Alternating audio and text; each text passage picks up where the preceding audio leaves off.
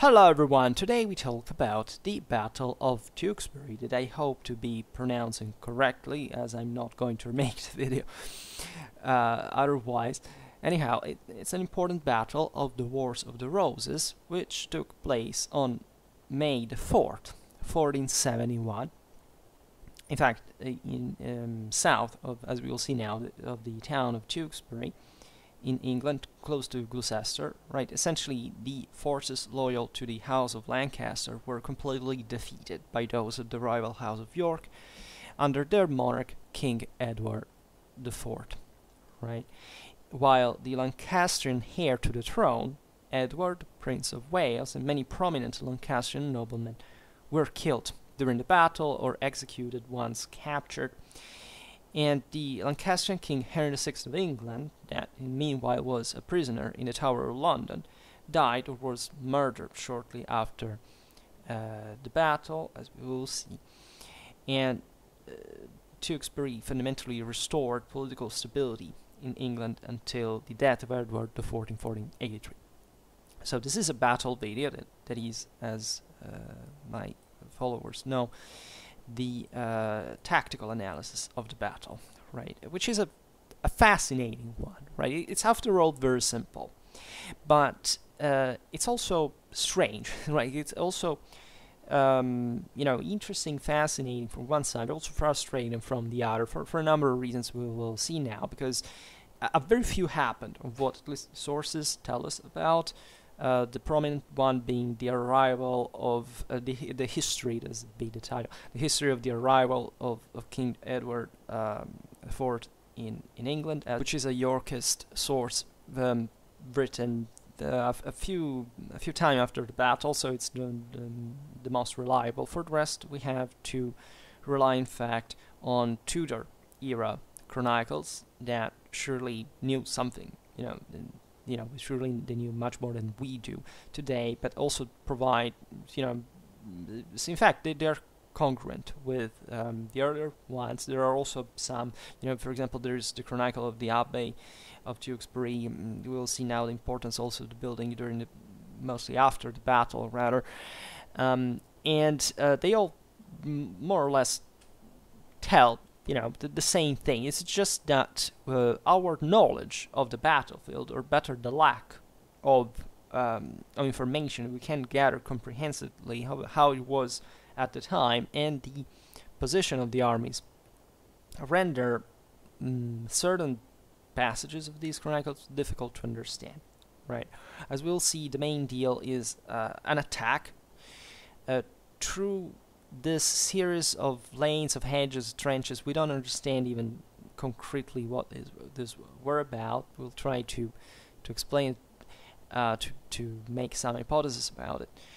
In the midst of the battlefield, and with an entire division, essentially an entire band, attacked, across the field, and that allegedly would have been, a surprise, or something similar. Now, the battle was fought between, as we've seen, the Lancastrian and Yorkist forces that counted respectively something like 6,000 and some hundred less men, right? And we don't even have, in fact, the full figures. We know, generally speaking, that a bit of strategic background. Here, the background is really complicated. This fundamentally, this campaign is fought after the defeat of the rebels, led by Warwick. After the defeat at Barnet in the same year, I think on April the 13th, of the Lancastrian forces, at the coming back, in fact, to Britain of King Edward IV, that had been ousted by this coup back in the day and had taken refuge in Flanders. Right, we had received the support of Charles the Bold with some money, like 50,000 florins, and eventually even some arquebusiers, some forces that we don't see in the battle through the chronicles, but we know were there. Surely were also present from the Lancastrian side. Well, they had managed to retake London, right? And the by managing to eluding the Lancastrian forces that were eventually met at Barnet and crushed. Here, the main rebel was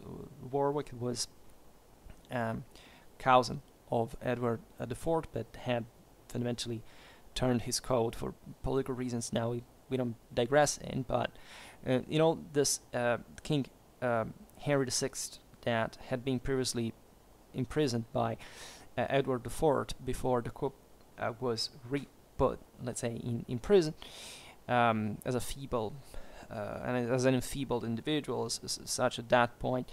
And however, Henry's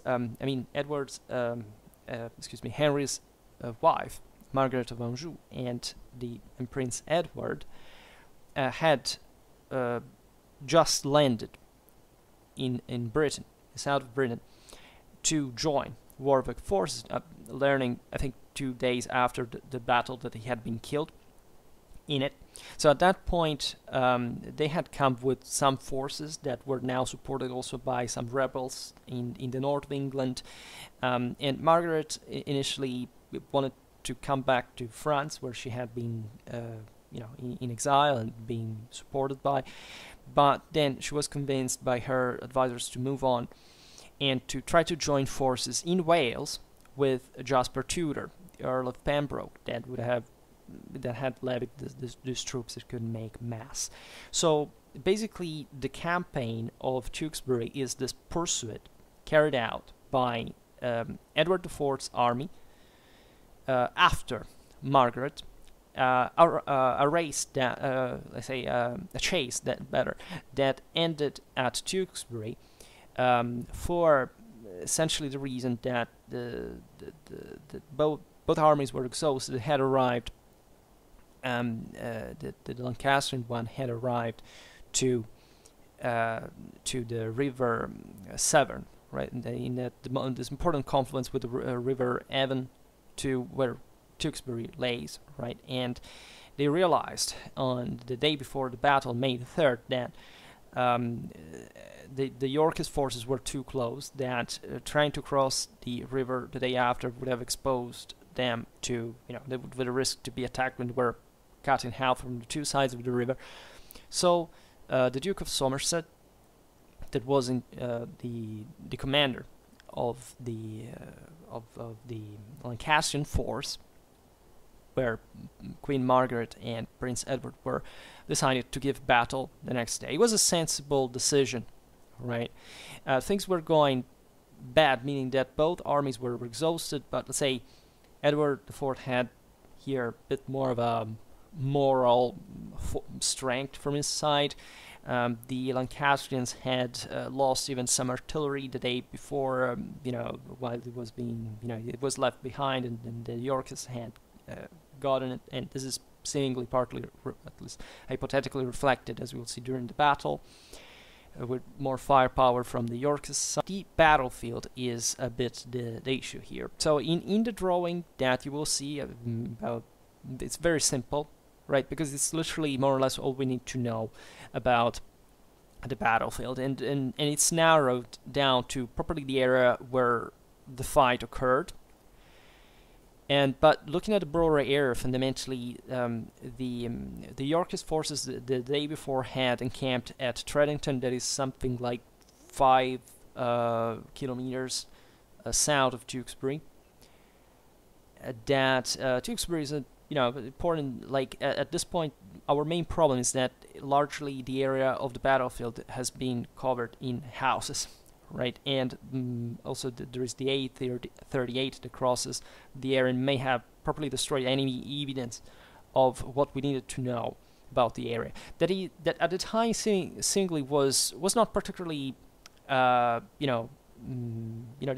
not particular differences in height or something that would suggest what the main interpretational problem of the battle is, but that might have simply, provided with some better insight of what this battle might have gone like. And there's been some historiographical debate properly on how the armies were arrayed in this area. And if you look at here we don't have it, but essentially what all we know with certainty is the battle was fought in the south of Tewkesbury, where the Lancastrian army had encamped. The position of the camp is not known, and it was probably in the south of the town itself. And older historiographical interpretations wanted to stress that fundamentally the battle was fought just not very distant from the southern outskirts of the town, when there is an important, beautiful abbey inserted here in the pictures. There are some hills, fish ponds, and also essentially, and this is instead what you can see from the picture, there are two other streams. Essentially, the river Swilgate that flows eventually into the Avon, that flows into the Severn, all essentially in the south west of Tewkesbury, in a few, like couple of like 1 kilometer, so just really short distances. And then another one that is the Colne Brook, that is smaller, but it's the area that this also flows in the Avon, south of where the Swilgate does, and the area is still known today as Bloody Meadow. That is that took the name, presumably, where most of the Lancastrian army was massacred after the battle. I've looked at because usually I use Google Maps with the relief indicator to look a bit at the area, and I couldn't find any significant let's say feature that I've seen. That the memorial of the battle is more a bit, west or close to the Bloody Meadow, right? I don't know whether properly on the Colne Brook or something. It's by there, and this is more or less the area where between these two streams that the battle was fought like. The main historiographical interpretations, where the old one has been kind of debunked, thought that the battle was fought basically just attached to Holm Hill, the fish ponds next to the abbey, with the river Swilgate in the back, with the Holm Bridge.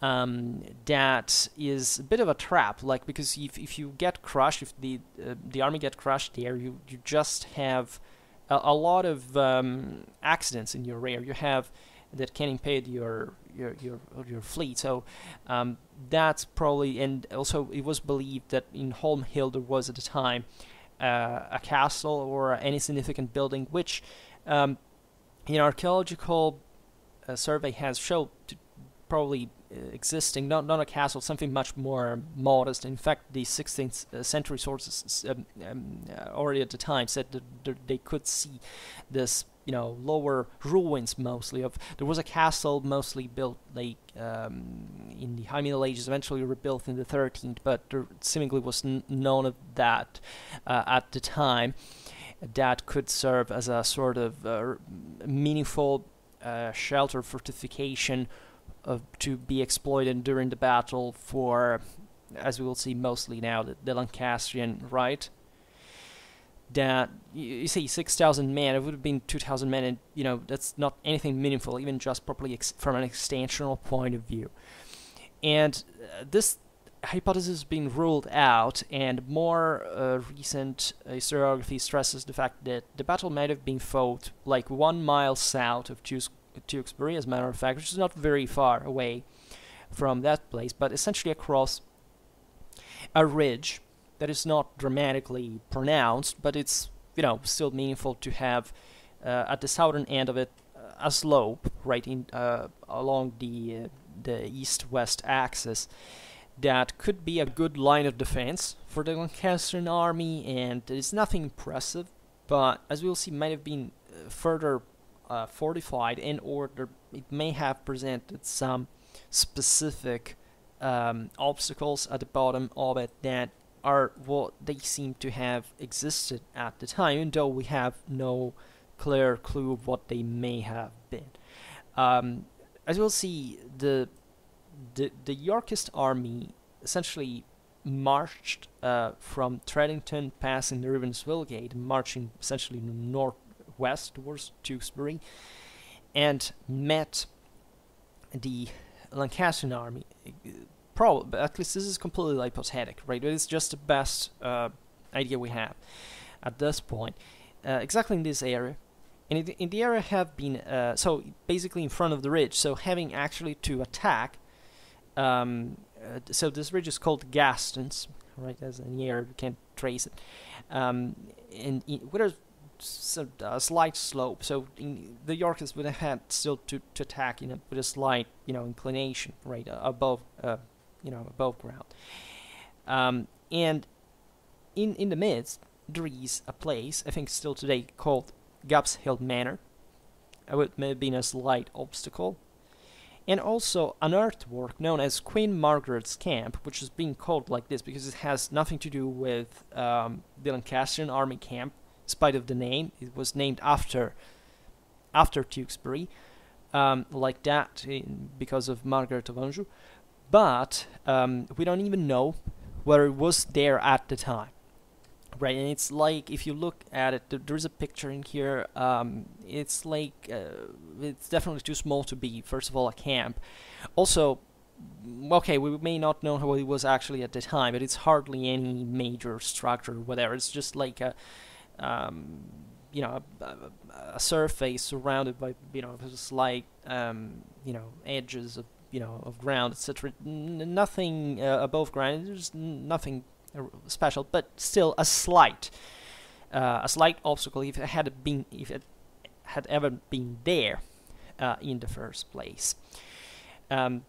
Sources stress the fact that there were hedges, lanes, even trenches in the area, also trees, right? So this would it's a bit perplexing. First of all, the Yorkists marched from, in order to reach the enemy, had fundamentally marched north, right? With the armies were in between at this point. The rivers Swillgate and the Colne Brook. So with their flanks fundamentally protected, by saying the battlefield would be shaped in that fashion. And before. So the Lancastrians were waiting for the enemy already at the limit of the ridge, close. And so the Yorkists arrived in an elevated ground that is called where is the so-called Stonehouse Farm is located. I've searched it on Google Maps, but I couldn't find it. So I don't know which height this thing is located, and whether there is a good sight of the battlefield at that point. I think I saw a picture from a book I have. I think that's that Stonehouse Farm. It's taken from there. And you can, in fact, distinctly see the Abbey of Tewkesbury, and there are trees today in the middle, right? So you can see the houses down there now, but let's say. Maybe the site might have been slightly impeded by that, and the various obstacles that might have existed at the time there, even though we know that there was no major upheaval to destroy the ground and things like that, may have effectively obscured part of the vision. So the Lancastrians at the beginning of the battle were already deployed in 3 divisions, right, that were generally at this point a bit the standard army deployment, right? It allowed enough unity of command, but also tactical flexibility for that matter. We made a video on the tactics of the Wars of the Roses, in which we explain what were the essentials of these battles. As we will see, these were mostly infantry fights, right? The Lancastrian army was mostly on foot, properly made up of infantry and with not many horses. Instead, most of the Yorkist forces were mounted, but they would dismount during the battle by English habit, right? I made some videos explaining a bit why this, if you want, anomaly, right, by Western standards in English warfare since essentially the beginning of the 14th century, mostly with the 3 Edwards reforms, and definitely completed with Edward III, and mostly the wars against the Scots had brought them to dismount by standard, and things would reign like that during all the 100 Years' War, the Wars of the Roses, and so on. With this, as you know, reliance of men-at-arms and as the properly the heavy infantry and accompanying longbowmen that were disproportionately more numerous than the men-at-arms. Here, I don't think we know actually we know a bit the proportions. I think, if I'm not wrong, from the Yorkist side, we have properly the contract of recruitment of 3,300 longbowmen. So that's also when they were at this point, as you know, probably not much more numerous than the men-at-arms. They were saying before the total figures for the Yorkists are something like 5,500. So it's the majority is missile infantry, longbowmen. The same proportion was likely to be the same to be found in the Lancastrian army, right?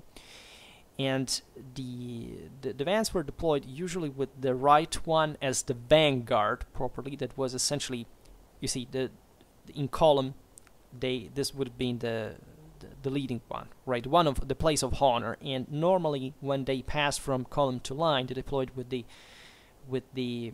vanguard. In fact, on the right, right? And so it was in this case for the Lancastrians, because the commander-in-chief, the Duke of Somerset, was on the right of the Lancastrian array. So essentially, with the Colnbrook on its right, and as you see in the map, Colnbrook stands in the west.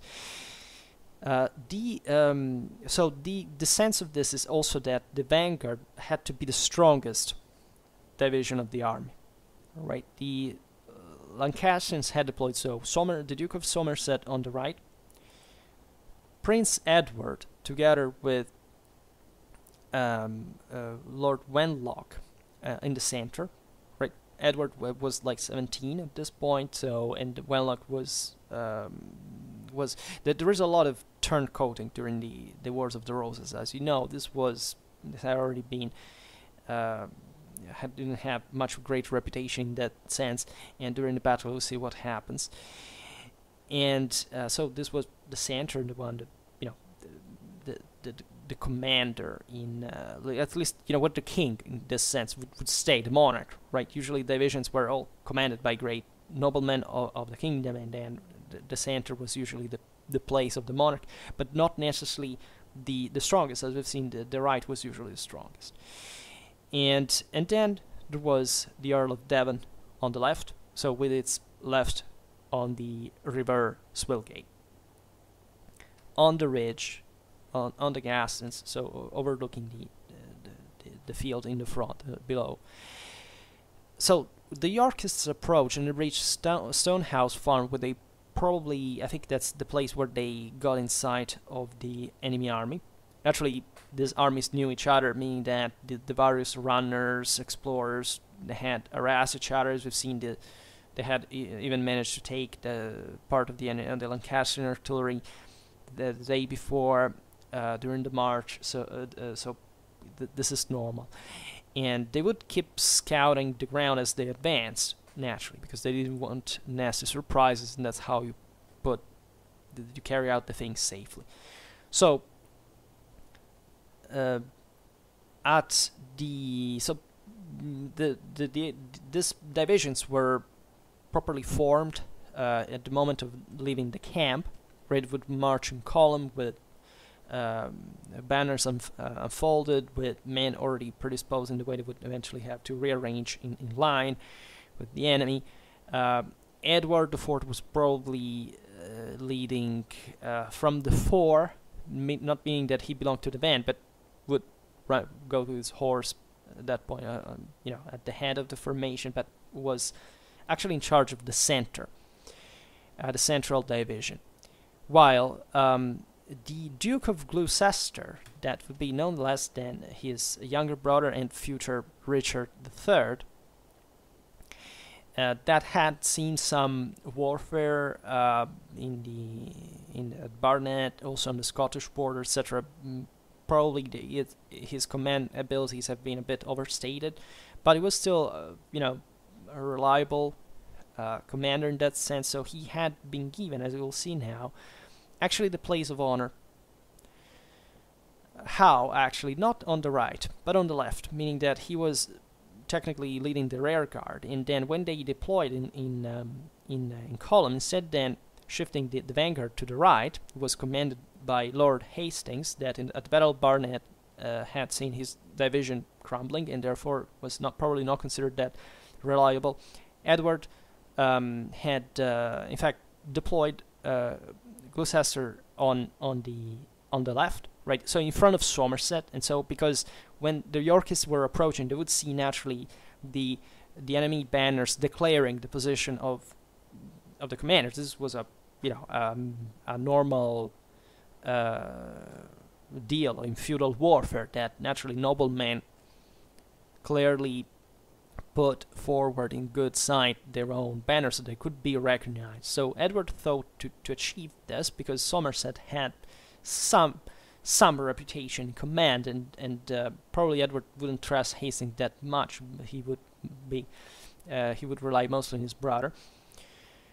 And Hastings, in this sense, was on the right, so technically that was the place of honor, and this is possibly how Edward IV, with his usual charm, would tell him, like, yes, you don't fight against the big guy, but you still have the right, the place of honor, so you couldn't really contest that in front of a king.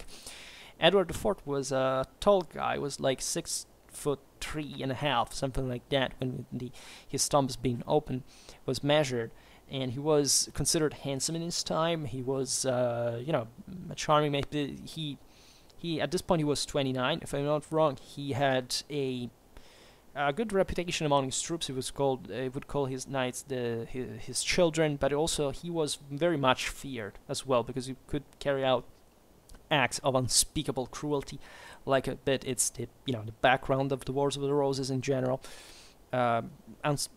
unspeakable brutality, but he was, and his brother Richard kind of, he had stayed loyal through all the mess that had happened in years before, probably also because he feared him in some measure. Now, the interesting thing is also that, so at that point the Yorkist army would form in line and would advance gradually down the descending ground towards the Gastons. So arriving at this area that had been overlooked from the above, and that therefore wouldn't present many tricks, many problems. As I was saying before, I don't know how much visibility you could get from Stonehouse Farm, but the idea is that the Yorkists had clearly in sight all the Lancastrian divisions, right? So they would form, even if they were three in a line, they would form kind of visually as a continuous line, also for reason of every unit has a space between one another in every army, right, for not causing domino effects, for dividing correctly the scenario. And there was a good visibility. In other circumstances, like at Barnet, there would be a thick fog that also procured some problems, because essentially the Lancastrian army, the Lancastrian men-at-arms started killing each other at some point. They called for treachery, and panic ensued, and the whole formation collapsed. This was none of that. There were hot days, right? The day before had been exhausting, especially. It was a good visibility, was in good weather, as far as we understand, no complication in visibility at all. So once again, no surprise of who would have found Voom in battle, practically. This is important for seeing how eventually the battle actually was fought, and the interpretational problems that we have. Naturally, there would be some preliminary speech when Queen Margaret and Prince Edward saw the Yorkist army arriving, they would, ride on the fore, cheering the troops up, promising them, rewards, loot, and prestige and fame, and all these things. And a typical pep talk before battle. Edward also had addressed his men.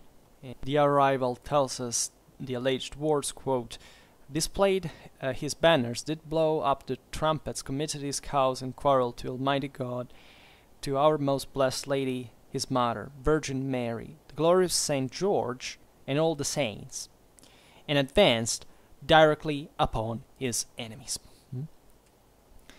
So you have to imagine these divisions gently moving down the slopes, arriving effectively at range of the enemy, because there was artillery from both sides, and all those longbowmen, as we were saying before. So, as we were saying before, the tactics of the Wars of the Roses see this. The Wars of the Roses were essentially dynastic struggles, right? Which the whole elite participated. The monarchs had all these clients of theirs that were contracted properly as with their retinues. There were men at arms with this other complement, mostly of longbowmen, but naturally there was other infantry, pole axes with staff weapons, and artillery, right? And these battles, as we've seen traditionally in England, were fought like the English naturally were aware of the effect of their own tactics and how they had on the French. That this is not entirely it. Like, it's not just a mechanical thing. They would simply really want to aim at the noblemen, right? They wanted to make it, even for cultural reasons, political reasons, one versus face-to-face struggle in melee, right, between and to kill them. This is a characteristic of the War of the Roses. As all dynastic struggles, you want to take out physically the guy that prevents, because if you kill that guy, you're done for. In fact, the Wars of the Roses, as ferocious as they were, they wouldn't actually procure much devastations in England, right? They were the campaigns were very brief, right? It's like a date, right? To say, okay, let's meet on that ground, that's it. It wouldn't be a tremendous ravaging thing like the same English had carried out a scorched earth in France with the Chevauchée. No, it was just very contained. The only effect is basically a decimation of the nobility, like a bloodbath of noble blood that would also favor later on, in fact, the centralization of the Tudor monarchy, as the House of the Lords was literally emptied after these decades. So it was mostly a fight carried out by the men-at-arms one against each other, supported by the longbowmen, and with some preliminary harassment, naturally, because you don't just go directly into fight. You want to see if you can wear them out with firepower. And this is exactly, fundamentally, what happened with combat here. And we think that they arrived essentially at a range of 300 meters, one from the other, and began to shoot at each other. At this point, Queen Margaret had left the army. She was in safe, somewhere near. She probably could see the battlefield in Tewkesbury, either in the Abbey or somewhere else. As the distances are relatively short, right? So, but still, you have to be, in fact, cautious. Another important aspect I forgot, but it will be relevant for the battle, is that Edward, overlooking the battlefield as Stonehouse Farm, and I tell you what, because the arrival writes it directly, says, he, Edward, considered that upon the right hand of their field there was a park, and therein much wood, and he thinking, so their field meaning the Lancastrian one, so on Edward's Yorkist left, thinking to purvey a remedy in case his said enemies had any bushment, that is, an ambush, in that wood of horsemen, he chose out of his fellowship 200 spears, and set them in a plump together near a quarter of a mile from the field, giving them charge to have a good eye upon that corner of the wood, and if case that any need were, and to put them in devoir, so in service, and if they saw none such as they thought most behoveful, for time space to employ themselves in the best wise as they could. So essentially here you have 200 spears, that here means something like probably horsemen. Actually, we don't know, it might have been just, you know, I have this concealed ambush thing is, you know, there is no just mass to anything military, like for which it has to be just that, right? Of course, it might have been, they were probably mostly mounted, right? And they might have been supported by some infantry as well. And you have to think of, you know, properly guards, watchers all around, right? Still on Stonehouse Farm, etc. So that any messenger could arrive, something happens. You always have to think these battles were, you know, are we sure that what we see is all what is out there? So the reason why Edward thought of this might have been connected to Gloucester's leadership, because he was the commander was said in the past to have enacted a similar trick at Battle of Towton, and that wouldn't effectively be carried out. I don't remember how the deal is. We will talk about the Battle of Towton as well. And this might have been a reason, but simply any commander would know. Like you see, there is a boat here on essentially a height that in the picture of the battle here I haven't inserted. You see at some point, when we talk about the spears will pop out right from the flank. So actually, I don't know if the arrival is trying to a bit, you know, say, okay, well, because the attack from the flank was ideally unchivalric, right? Unchivalrous in properly in action, because, you know, it was, as we were saying before, face to face, right? True gentlemen would fight like that. But this thing of the concealed reserve was always there. So if the arrival says, you know, that Edward did this for fear that actually the enemy might have been hidden there with his own concealed party, well, you know, it's a way of saying he wasn't really doing it because he was, you know, shrewd and, you know, and chivalric. He wanted just to check, right? The truth is that he may have, you know, scientifically placed those troops there with the purpose of, you know, of carrying out a flank attack as would occur during the battle.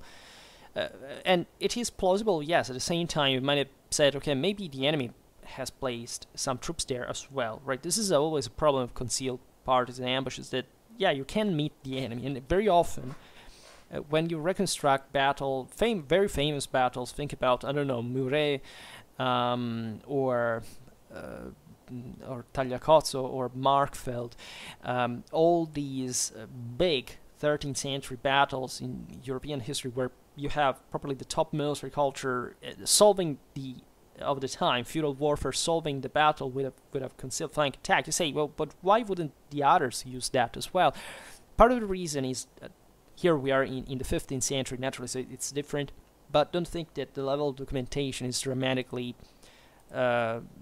better, especially in this context, than just you know, the previous ones. We say, why wouldn't the other army do the same, right? And my take is that probably armies used to do the same thing, but almost speculatively, right? There's also evidence on some occasions, just that one of the two armies won, right? And one of the two armies had the chance to carry out that flank attack, or we don't know what the commanders did at that point, because, you know, carrying out a flank attack, it requires a very good eye, a very good coup d'oeil, that is not to be given for granted, right? So these 200 spears are probably mostly horsemen, right? Also because they had to be quick. Reader says one quarter of a mile from here. Presumably, it's the axis of the distance from the Yorkist army altogether. Because now it would proceed north. This hill I haven't represented on the map is further west, right? So here at least the source tells us how far that was. We can't take it for, you know, for true 100%, but still, that's more or less the figure we get, and it's quite close, actually. Concealed ambush parties would normally be less obvious than the distance, right? Something greater, but at the same time, considering that most troops were probably not mounted, right? Then there even weren't around much in terms of significant tactical units there. They would mostly fight on foot at that point.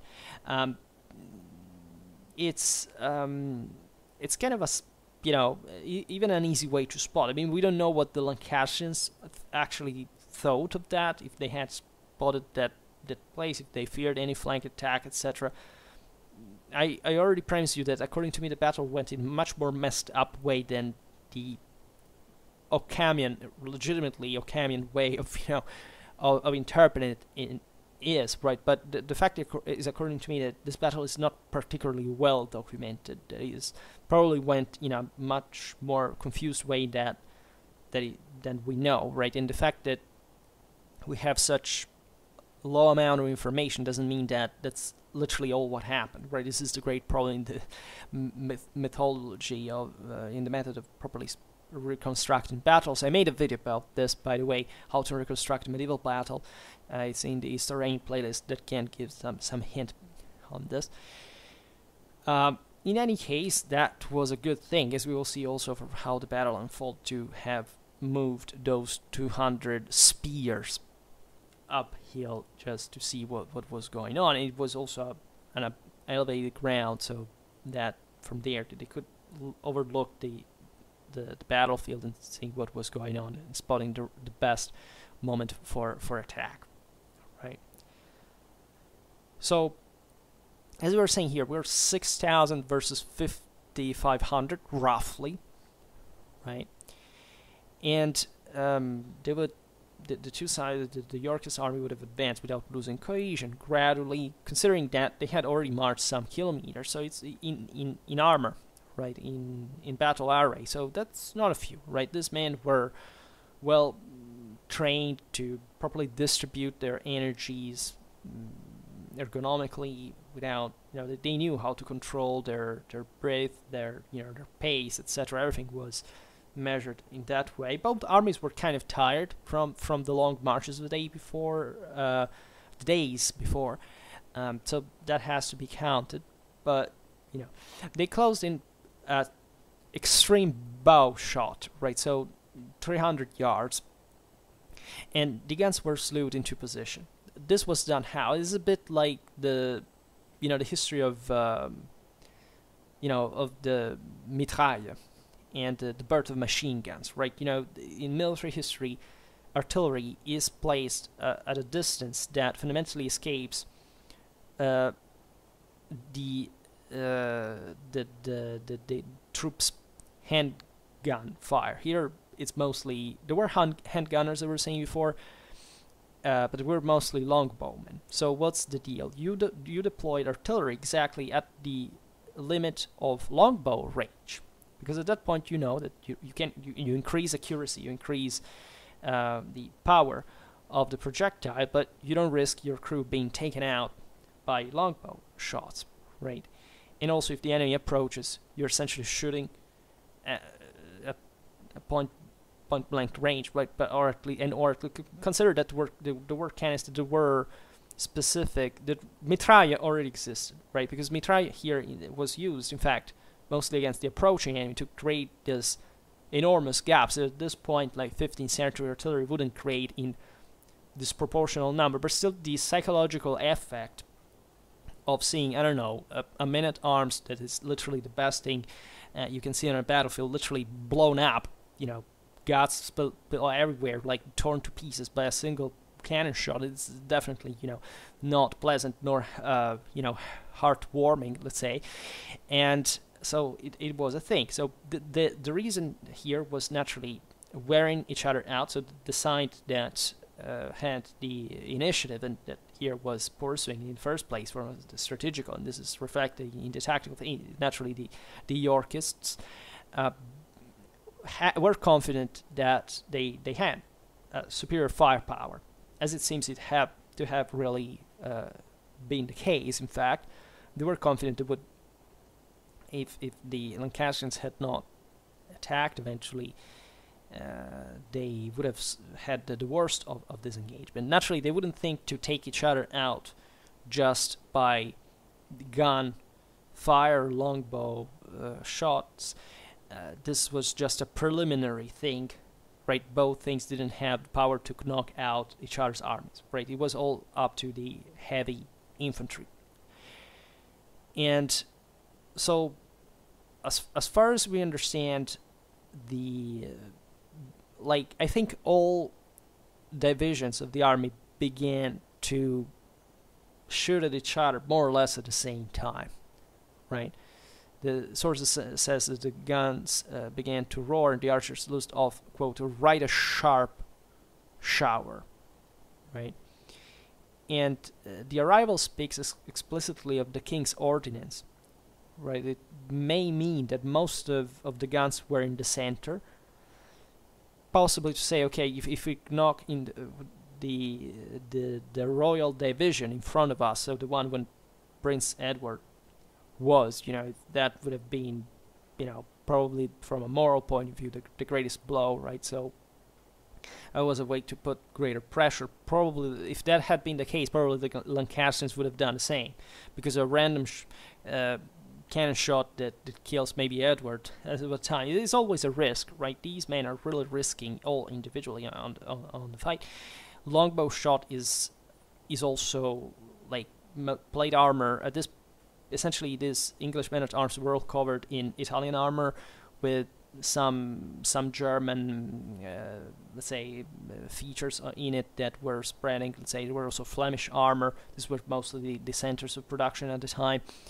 And the men-at-arm, covered in full plate armor from head to toe, was relatively safe, at least from longbow shot. But you have to consider that concentration of arrows is always like splinters, things, and anything can go wrong. Let's say it's just annoying properly to be under arrow fire in the first place, right? It's just you don't take out men-at-arms with longbows, right? This is not. It's always a combined tactic. So you need the men-at-arms doing most of the job, right? And they don't deserve too much credit, whether you like it or not. Any missile weapon, doesn't matter if it's a longbow, crossbow, whatever. It's just an accompanying weapon, fundamentally, right? Battles are won by heavy cavalry, by heavy infantry, factually, and so there was also, we don't know much about the details of this exchange. We don't know also the proportions, as we were saying before. We presume that the Lancastrians were in general less fire powerful, because the arrival notes that they had not so great plenty. It doesn't specify whether of guns or longbow or simply of projectiles, by the way, because that might have been shots and arrows, whatever they cost. Those are the ones that effectively cost the most, actually, and also to bring it logistically and so on. So, however, we understand that we're getting the worst of the duel. As far as we understand, both sides had handgunners. No source specifies it for the Lancastrians, but it would be typical in an army of that time, and not in great proportion, surely in a concrete minority compared to the longbowmen that in England would remain like a thing properly en masse still by the mid-16th century, before becoming definitely anachronistic. But it's just that we know that the Burgundians had sent some handgunners to Edward IV, so probably they were there, because why not in the first place? But I can't stress enough how, naturally, like during the dynastic struggle within Englishmen, of course, these armies were homogeneously English, right? So they were like the same in organically speaking, aside from here the more or less, like even cavalry here was snobbed fundamentally, so that, as we've seen, the Yorkists had more, but they would still fight on foot. So it was the typical English versus English struggle of the Wars of the Roses. Some mercenary might have been there for sure, right? Those Burgundian handgunners, for example, I don't know, there were Germans, there were, lots of people from different countries in Europe, but still, most of these were, if anything, the troop of in the retinues of these this noblemen, of these men at arms that were indentured and that they would hire with this means to, whoever they found in the market. That's basically it. So at this point there is the not so clear event that effectively made the battle per se, as far as we understand it. However, we don't know much about, especially relatively to the ground, right? This information comes from the arrival, right? That says about the Duke of Somerset. So in the front, on the right of the Lancastrian army. So we're talking about armies that normally fought frontally against each other. You understand here the simplicity of it. In the European Middle Ages, armies are usually symmetric, right? There can be this favoritism, as we've seen, about the place of honor and all this stuff, because there was an intrinsic order. Of course, one division, there was always a division that was more or less important than the other, right? But here we see the right one being the most important, even though the kings were in the central one. So this is why it's striking, because Somerset had Gloucester in front of him, right? Instead, the arrival says that Somerset advanced himself with his fellowship somewhat aside hand the king's, Edward IV's, van, and by certain paths and ways, therefore before purveyed, and to the king's party known, he departed out of the field, passed the lane, and came into a fair place or close even before the king, where he was embattled, and from the hill that was in one of the closes, he sat right fiercely upon the end of the king's battle. Right, so this is really a problematic thing, because we don't understand clearly what the hell happened. I would like to stress that the arrival had described the battlefield in such way: before them and on every hand full lanes and deep dikes and many hedges with hills and valleys, a right evil place to approach as could have been devised. Now, as I was saying before, even if the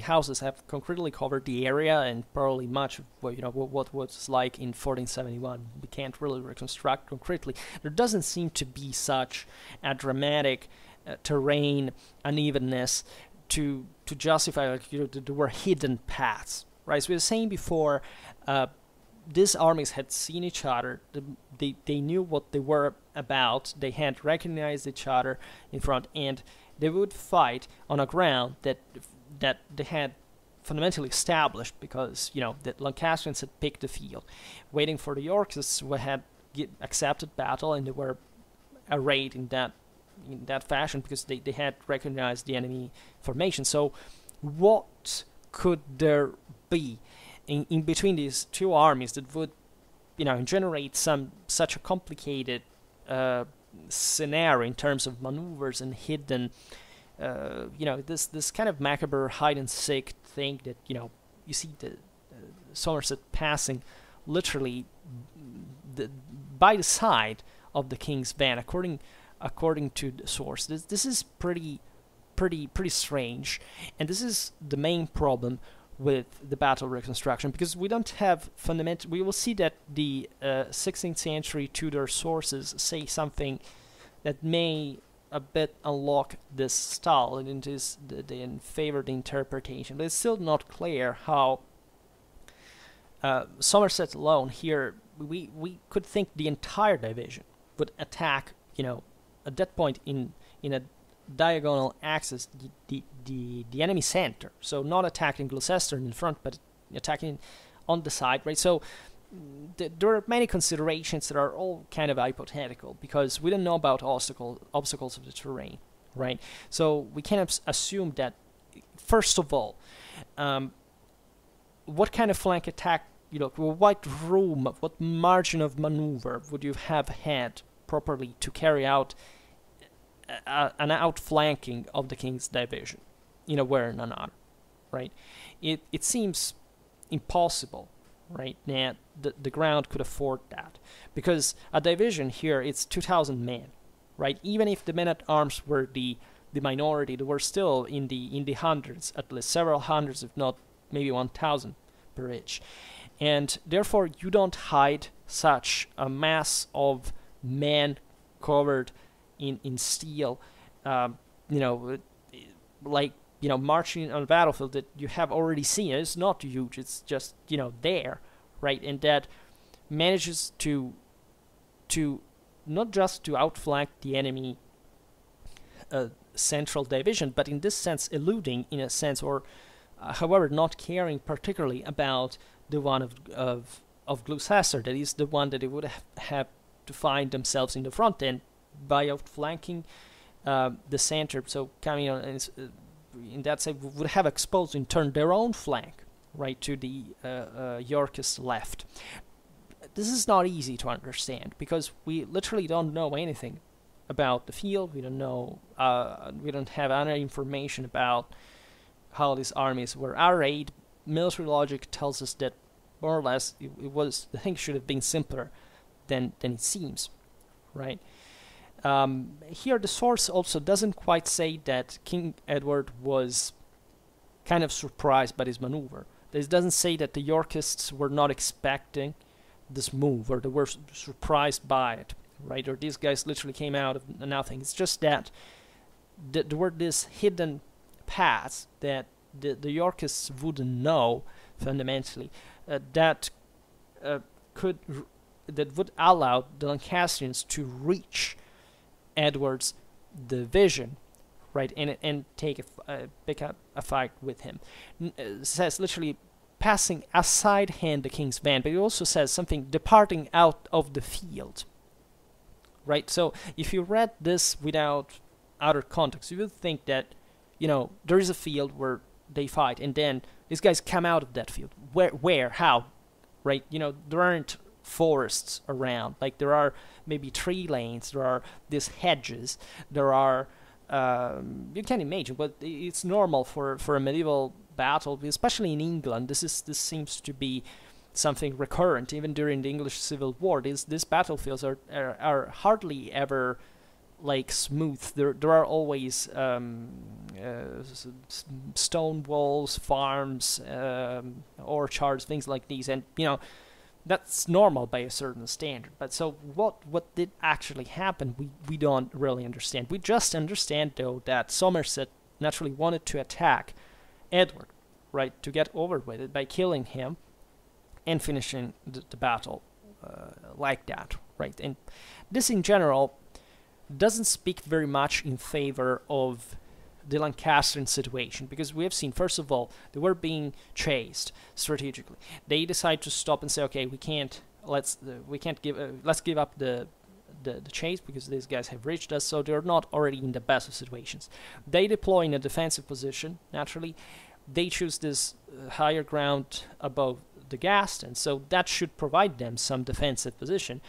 But they start getting the worst of the shot exchange, so the Somerset is forced to attack, so to come down, apparently, because here we have no clear information of whether the Yorkists had attacked up slope the Lancastrians. So if they were the ones that, as logic here would mostly say, because they were the ones that had the greater moral force, they had the initiative, they were the ones that had to attack to assault properly the slope and the enemy line over it.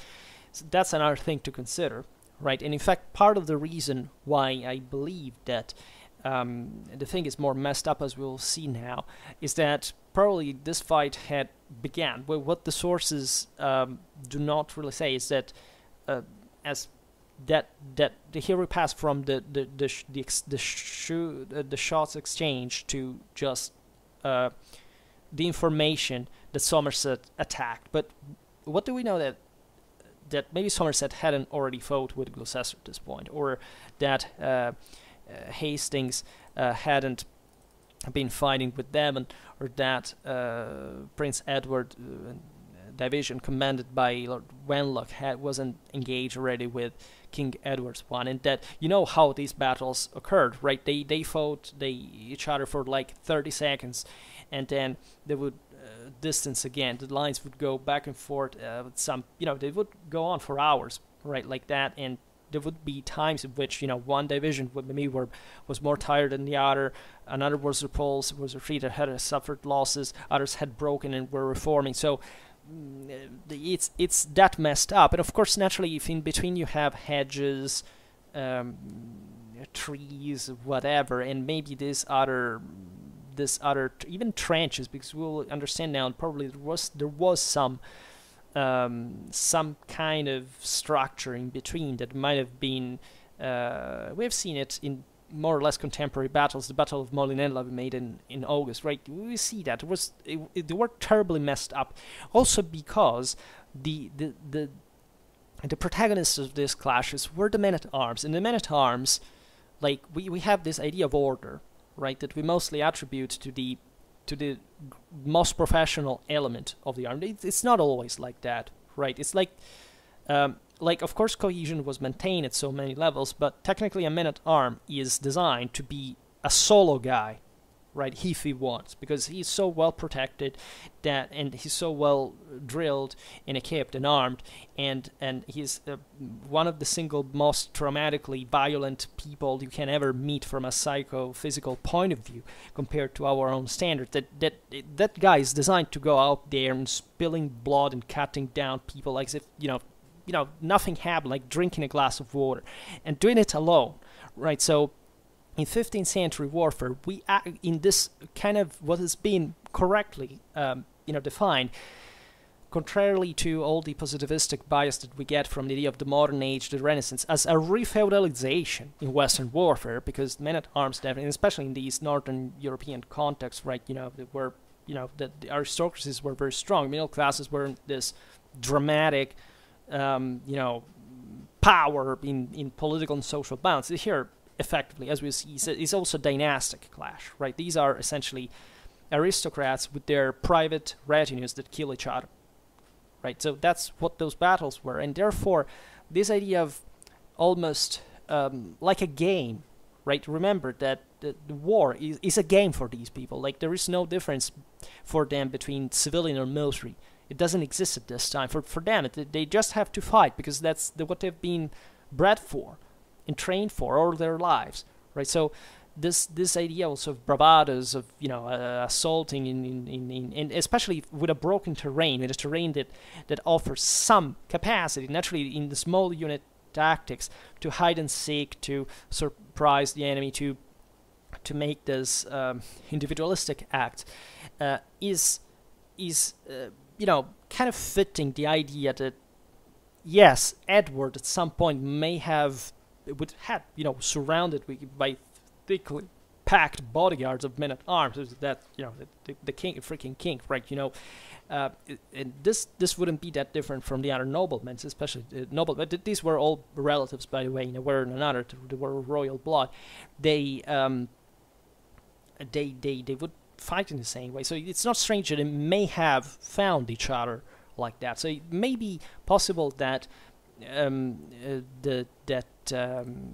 Somerset's division wasn't quite, maybe even entirely engaged in this clash. Maybe part of it was still fighting with Gloucester, and he just Somerset in person with some, but with a consistent part of his army, right? Okay, not just 30 guys, 50 guys, but some hundreds may have decided to attack specifically the king's one, or if we want to be more logical in general, of course, the division's nature was the one of attacking en masse, so the more the better. So we can't legitimately also think that it was the entire division was attacking.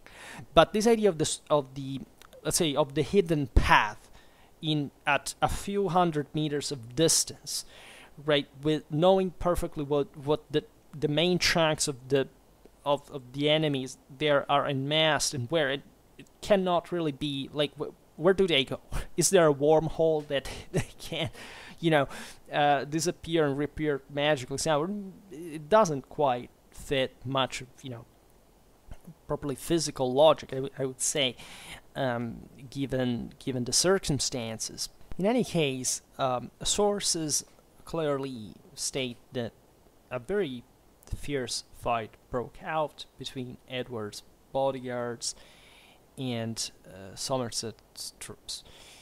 Hollingshead, that is one of the Tudor sources, says that Gloucester contributed eventually to, the pushing back of Somerset's attack that will fall back, essentially. We don't know, in fact, whether it was just Edward's troops or whatever, but here it's already highlighted how, of course, there was an exposure of such a flank, a side attack. Let's not say flank, because here objectively the source doesn't say that. It says from a side of the king's band. So we don't understand whether it was just like only one section where they thought the king was specifically, or it was something on a larger scale involving the whole divisions, etc. We just know that eventually Somerset was defeated, had to fall back, right, and collapse. And we are not told, so this should have happened fundamentally on the left of Edward's division. We don't know what was happening between Hastings and Devon. We have literally no info, right? We have to presume, as I was saying before, that it's likely that the whole line was saying combat at some level. Hollingshead and Hall, so this the Tudor chronicle production gives some different account, which is, I think, very interesting to understand better the thing of the hidden path through which Somerset carried out the attack against Edward.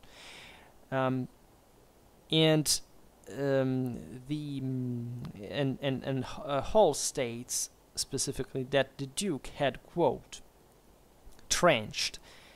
So the Duke of Somerset, that was in command of the whole Lancastrian army, trenched his camp, so the one of the Lancastrian army altogether, round about of such an attitude, and so strongly that his enemies, by no means facile, could make an entry. Right? So this presumably refers to the camp that was set up the previous night. So naturally, these armies built a camp where they stopped, right? And we don't know where this was built. So the idea could be that wherever also the battle was fought, because we're not even sure, however, that the Lancastrian position was somewhat exploiting during the battle, in part at least, some fortification, maybe properly the ones of the camp that had been built before. So naturally this wasn't like a castle, right? But at the same time, field fortifications at this point are, medieval armies carried out pretty impressive. These were professional armies. They knew their deal, right? So it's interesting and plausible that an army that is defending would exploit this very typical 15th century warfare altogether, right? And especially in such a dimension where a few cavalry was present in the first place, etc., to use field fortifications. The English in general, if you look at during the 100 Years' War, were famous, right, for placing these bolts on the ground, to render life more difficult to the enemies, having to get literally through these defenses, trenches, things. So they had sappers, they had engineers, pioneers, but all they were capable of building up something more consistent. So, and Hollingshead says that when the battle began, it was not possible to come to hand-to-hand fighting because of all the obstacles that existed. So this also matches with the arrival, from which surely these sources drew. In general, at least we're aware, but again, mostly the time these Tudor sources were written, naturally, was, you know, battles like the one of Tewkesbury were remembered. There was some memory in general, voices, other works, by the way, that confirm thus this idea of an accidented ground that might have been rendered even more uneven and difficult to cross because of fortifications, right? Hull notes first an attack by Gloucester's division with guns, bows, or hand weapons is not specified, though his division, quote, assaulted the trench of the Queen's camp, whom the Duke of Somerset with no less courage defended. Now, this is a hell of an information, because it tells us what was happening essentially between Somerset and Gloucester. So on the west side of the battlefield, one in front of the other, the right Lancastrian and the left Yorkist divisions, advanced battles, whatever you want to call it, to fighting all together. So this would mean a lot, because you already understand how it could be, that the problem could be solved in part. I mean, where was Gloucester while Somerset was attacking Edward, according to the arrival? Well, you know, from Hull, we get that Gloucester might have already carried out an attack on Somerset's position, which, as we were saying before, it's normal. It was the Yorkists who were attacking the Lancastrian army strategically. So they were the ones who, you know, the Lancastrian was sitting there saying, "Come and get us," and they would have had, the Yorkists would have attacked in some way. And it's possible, very likely, very plausible, realistic, that the Lancastrians were entrenched somewhere. They had prepared a camp in function of the following day's battle, right? And so you can imagine trenches, palisades, things like these. So as we've seen over the Gastons, so this slope that is still some kind of obstacle. Consider all the difficulty, right? The exhaustion of the fights in general, in full plate armor over the slope. I mean, it's not easy, right? It's already very exhausting by standard, right? Even if it was a complete flatland, which is hardly ever the case.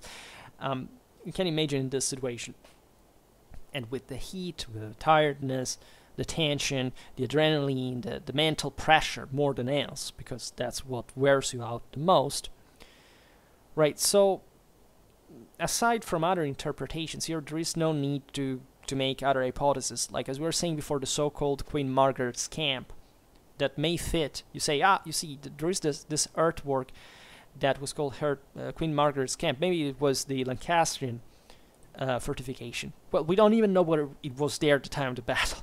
We don't even know it was built later, whatever. And in any case, it's not a big thing, right? You can't. First of all, it's like a square or circle, right? It's a limited surface, and it's like a fence, right, of some sort, right? It's like a perimeter. It's not a path, right? It's not a lane. It's not something you're getting through to appear somewhere else, right? And in any case, it's small, right? And this, the attack of Somerset was probably carried out en masse, right? So again, even if there had been trees or other trenches, whatever, you don't really hide all these people. What may have happened is that Somerset troops might have exploited a trench. This is an idea. Like, we have no information. This is completely hypothetical, but it may be that maybe between, after maybe Gloucester had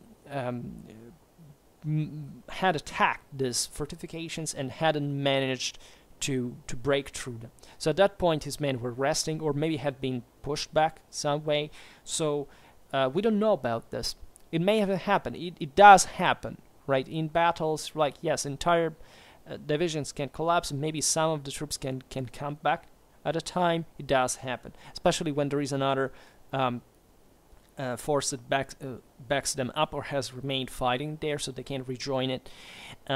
So it might have been at that point that maybe, not necessarily even, maybe Gloucester simply, fell back and recovered forces. Again, these battles lasted hours, right? This one wouldn't be particularly long, as we understand, but we don't have to be tricked by the simplicity of it to say, okay, yes, it just was, a few movements, it ended like that. That's just an impression because we don't have enough information. But if we had seen this battlefield and what actually occurred at that point, we would have been very much amazed. As if, from the beauty, if we could do something like that, like a time travel, but properly to picture sometimes the reality of warfare from this collectively dimensional and spatial dimension that we often overlook.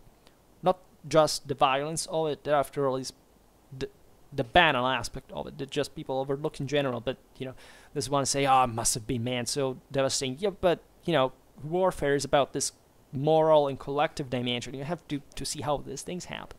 So it might have been a thing that in this very articulated perimeter of trenches, of ditches, palisades, forests, lanes, whatever.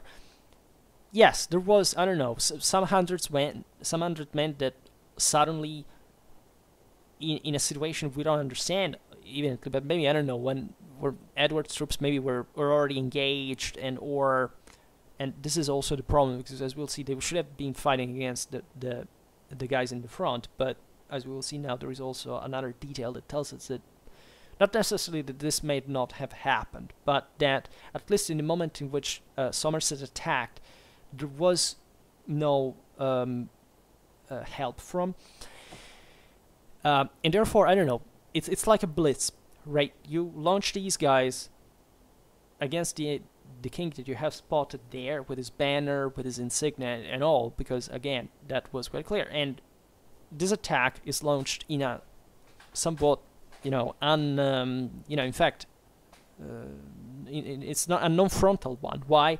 Because of course also the trenches of this fortification would have not been a corridor, going, in perpendicular to the line of battle, because that could have channeled an enemy attack. No, they went from east to west. They went in parallel to the line. So they might have been built in a way that could afford maybe this side attack. Maybe, who knows, maybe King Edward had placed himself instead in his section of the line forward. He had maybe stormed successfully some trenches, or we don't know. We just don't know. And then then Somerset, took it from the flank by passing another trench. We don't know. Again, the broader reconstructions of the battle usually stress this, which is military logical. Okay, it's how we should see the thing. First of all, the idea that there are these three major divisions that have mostly to operate against one another. If you look at what they are concretely, they're just footmen that are contending a perimeter, essentially. So in order to cope with the obviously irreconcilable information provided especially by the arrival of this hidden pass, the only way you can make it fit with that in an equally military logical way, saying, this movement actually happened on a smaller scale unit of some sort, which is possible.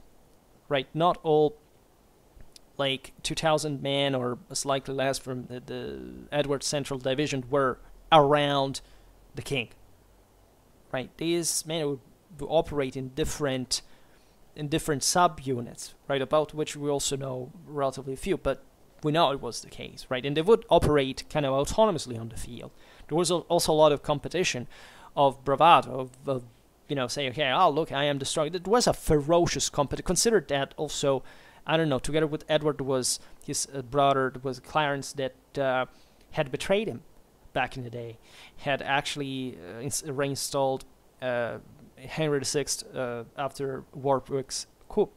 The same was with Wenlock in the Central Division with Prince Edward, that passed for a betrayer. So there were presumably other people that had switched sides during the previous years and things like these. So it's really like we wouldn't understand it if morally, in that sense of how this could reflect even in the fight, and how individual groups would behave, and how they would need to go on with the struggling, properly covering a certain role more than else, right? This is particularly important to understand, and more we don't know.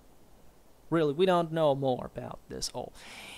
And in any case, the most important thing is that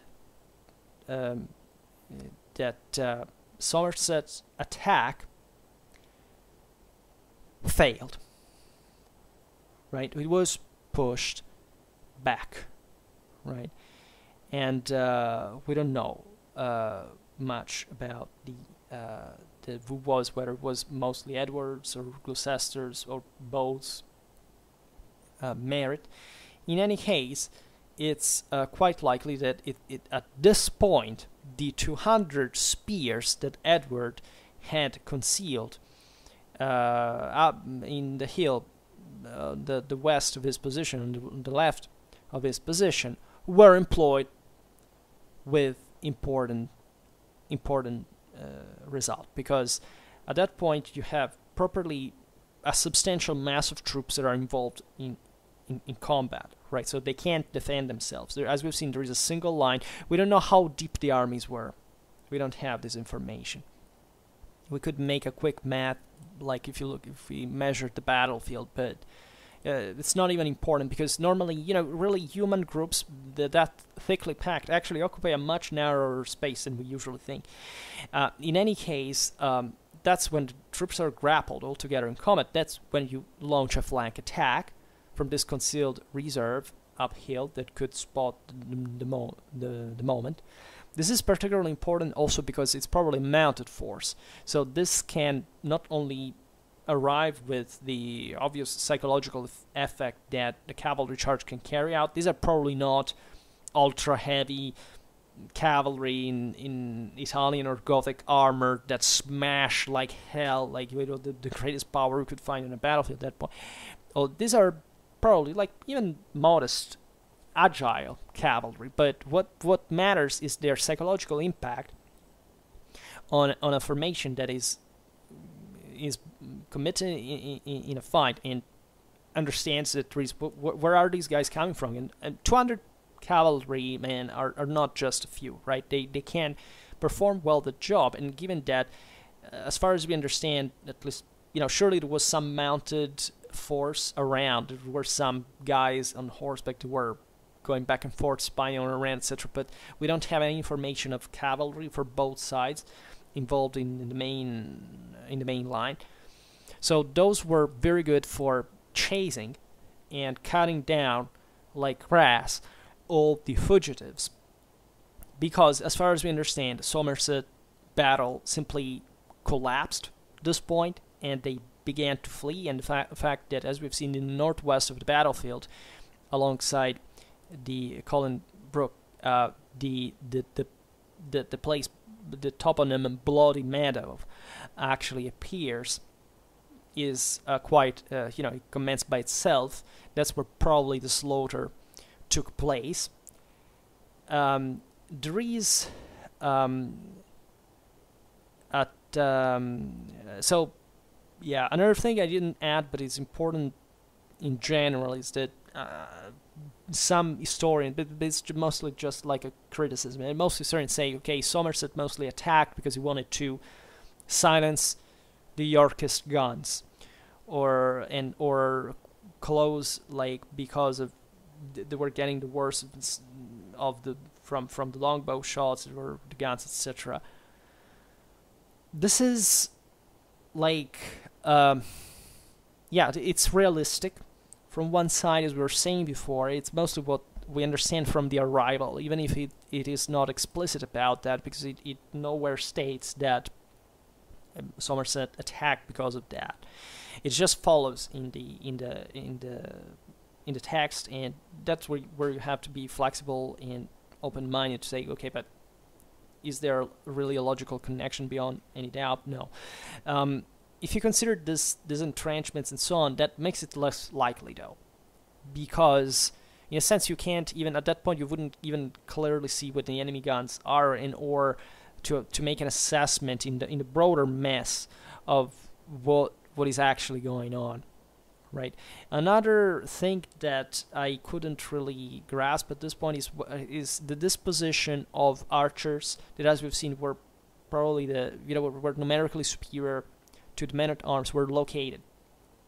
Because if they were stationed on the flanks of the men-at-arms in each single division, they may have properly increased, in a sense, the gap between the men-at-arms from the various divisions, because you would have essentially light infantry like a longbow, and they cannot stand their ground against the heavy one. That's the definition between heavy and light infantry in the first place, and this would second a bit better. At least it would stress the fact that there was more distance between the core of the divisions, and allowing an attack by Somerset. Right, so not just a huge rectangle like I made here in the map, but something, let's say, more, in fact, like a handful back units that have that critical mass and operate together. That would also explain now maybe the problem that occurred with coordination of these divisions, about which we also don't know much, right? In any case, there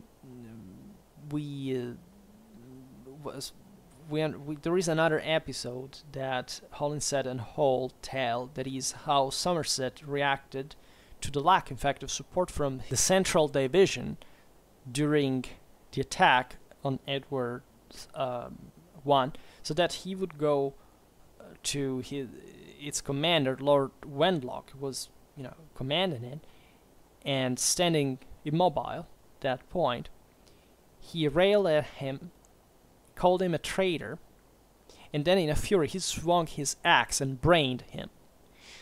Right, and this Wenlock, as you see, was already, the arrival simply states that Wenlock was among the dead, without info about this episode, but there is the sense that there was a lack of coordination, maybe some, but betrayal, yes, could happen in this sense. At some point, it's not to great use, I would say, for Wenlock in the first place, but it might have been partly for this. In any case, we can't know, we can't tell concretely. This may be just like maybe a Tudor writer trying to stress that there was something wrong going on with the Lancastrians, they say that would prevent the Lancastrians from winning, but it's still interesting, because it shows the important interconnection that existed between the various battles during the fight, and that might have not worked. And again, we don't understand, like, if there was this hidden path, right, according to the arrival, though, through which Somerset passed. Well, what was concretely the chance to see a support there? Like, well, how many troops again were involved? We don't know, right? Through which paths, through which coordination? If there was also a lack of visibility of some sort, right? How could this interplay with the coordination? We don't know. We don't know really. In any case, what happened quite simply is that at the collapse of the Lancastrian right wing, fundamentally, the rest of the line began to waver. At least we understand that Edward advanced towards the enemy center again. We don't know, but probably there had already been some engagement. We don't know, actually. The same thing we think happened on the right of the Yorkist formation with Hastings against the Earl of Devon, but we have no information about this. So basically, the Lancastrian army collapsed altogether.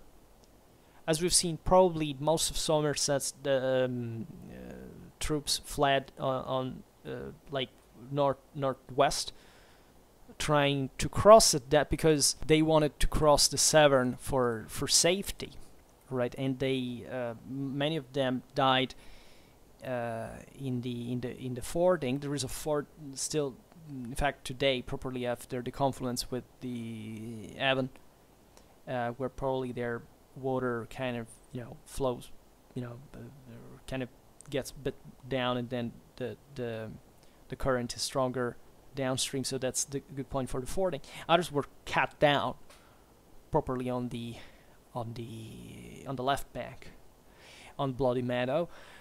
Others fled north towards Tewkesbury and towards also not a very, because there are fish ponds. There is also the river Swillgate. There's a bridge there that eventually leads to Tewkesbury. There's literally there, right? They're very short distances. I could tell you, like here from the Gastons, probably to the Abbey, it's something like, I think, 1 kilometer.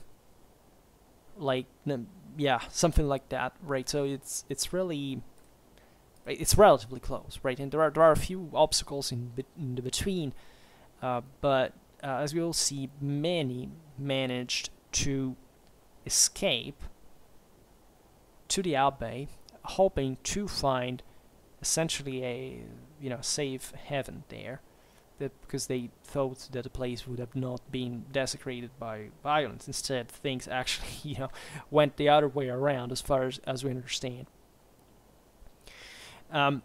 So in the meanwhile, naturally, butchery ensued.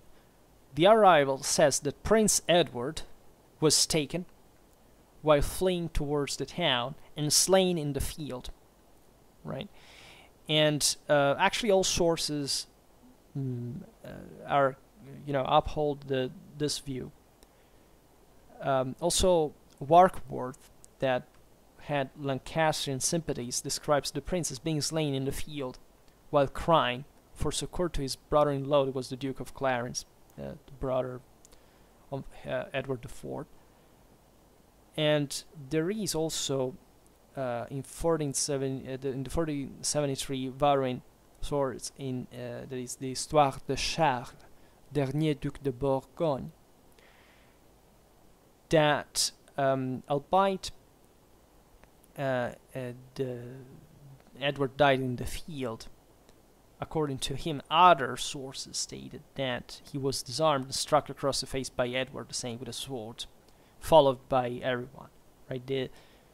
There was probably some mythology about this event, because it was naturally the killing of the Prince of Wales, the contender to the throne. For example, Hull and Olinshead, as Tudors, assert that King Edward offered an annuity of £100 for life to anyone who could bring him the prince, either alive or dead. So quite eloquently. And in general, however, for the prince's life to be saved, actually. And Sir Richard Crofts, that was a valiant knight that, mistrusting nothing, brings the prisoner to Edward, who demands him to his homonym why he came into his kingdom with banner displayed, right? Because that was the great affront. In fact, the prince replied spiritedly, and Edward pushed him away or struck him with his gauntlet, and the wretched youth was eventually martyred by Gloucester, Dorset, and Hastings. So as many took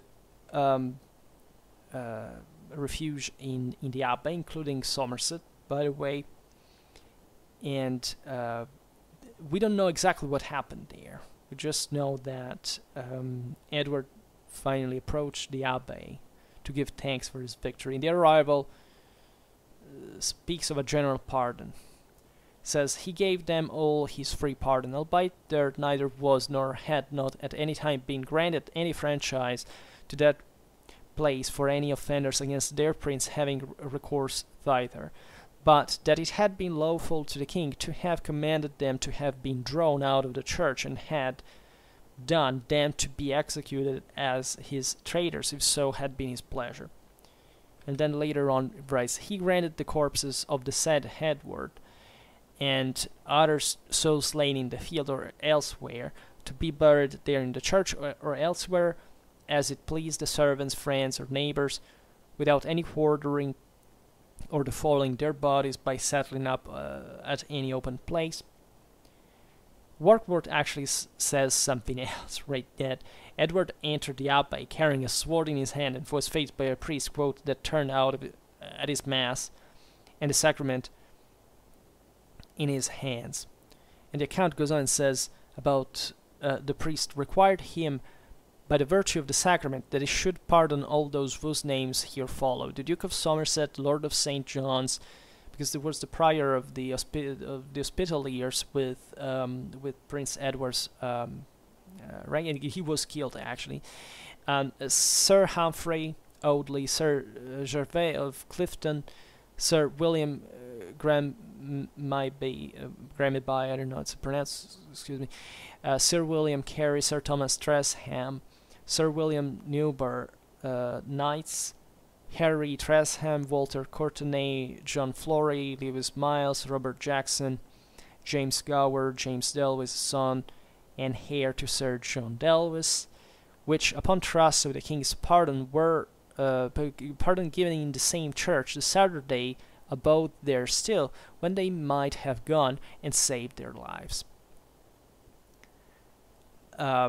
So basically, he had promised them to safety. They stayed there and trying, by the way, to slip away in the meanwhile if they could. Also, the Chronicle of the Tewkesbury Abbey tells a similar story. That essentially, the Yorkists entered the abbey armed and killed several of those sheltering inside, while others sacked the building and the town. So, as a consequence, on May the 30th, the abbey had to be consecrated again because of the bloodshed by the Bishop of Worcester. Similar violence happened at the church of Didbrook. That was 10 miles away, because you imagine many were escaping through Tewkesbury, through other places, and so there were 6,000 men. There were no figures about the losses, by the way. So it's obvious that from the Lancastrian side it must have been high, right? And we can, I don't know even how much we can quantify these concretely. I think 2,000 dead is realistic, considering that so many had been properly hunted down. And that would be, considering properly the magnitude of the defeat in itself, I think it's realistic. Naturally, many others fell prisoners, because, by the way, operations continued. Now, as the story went, eventually Edward secured, because there were others that were still Jasper Tudor out there, there were other rebellions in the north. In any case, the victory brought to the final consolidation of the Yorks for a while, up to, and they, you know how things went eventually with Richard III after Edward's death. However, Henry VI also was killed shortly afterwards. We were surely, psychophysically debilitated, and the story goes, Edward said that he had just died of displeasure because of the death of his son, etc. Margaret of Anjou, actually, after some time, after the battle, she had managed to escape. She let Edward know that she was at his full disposal, right? And however, Henry VI was probably assassinated by Gloucester. taken out. Well, these are all details that have nothing to do with the battle, but I mean, that's what followed concretely. And this is basically the Battle of Tewkesbury. And as you understand, it's really, it's all very conjectural in a sense. Like, we rely on a very few information that does make sense in general, overall, right? If you consider what can happen on a battlefield, it's just we don't know how to reconcile that with the spaces sometimes, because we don't know how they work. We don't know how to reconcile it, but probably we don't have a quantitative dimension of certain movements or how the lines were disposed. I made some hypotheses here that I think are a bit more coherent than the general K. I'm very much Ockhamian myself. Like, I don't think I have to add too much that we don't know, but at the same time you have to make things work. And when there is something so absurd, like, if you just read through the source limpidly that an entire 2,000 men passed through a lane during a hidden path in the midst of the battlefield in 300 meters, it doesn't make any sense, right? So you have to explain what things went like. And actually, Tudor's source, the arrival, is definitely the best source. It's the most insightful. Also because the guy was there in the field. That is important to stress. But literally, this unfortunately knows a very few means a very few about the reliability. You have to get used to that for battles. An eyewitness doesn't give any security on the fact that what he writes is, because he's just writing something, and the way he writes that is just, it's not even a matter of bias. It's a matter probably of how they would feel the need to describe the detail of a battle for the sake of its reconstruction. For them, it was not important that how that victory had been concretely achieved. There is something even poetic. You've read this passages he wrote decent. He was probably a clergyman. He has this finesse of expression. But the deal there is the Yorkist cause and the victory of Edward, and that's it. So that's what the medieval sources will not tell you exactly, because it's not meant to tell you from their perspective, right? Because it wouldn't, other people would care about how the thing had happened. And unfortunately for military historians, this is mostly not the way you would like it to go. In any case, Tudor sources are very, very helpful if you want, because they give you, in spite of their later sources, but they tell you that there was some, broader thing there. There was probably a camp in the battle that was the same camp of the Lancastrian army that had entrenched the day before. And even though, yes, they could have not made this outstanding work of whatever, still this doesn't explain how this hidden paths were present, or what's the relevance, however, of that adjective used by the arrival.